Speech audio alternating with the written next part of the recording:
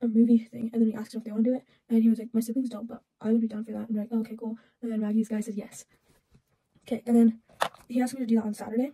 Basically, Mr. Neighborboy comes over to my house around like 5:55 because Maggie said she can pick us up because we live right next to each other. And so then she comes, she's like calling me, and she's like on her way, and she's like, wait, I think my guy just canceled. And we're just sitting out there like, what? So we get into the car, and she's like, yeah, Mr. Guy just canceled. I'm like, what the freak is wrong with him? Like, what?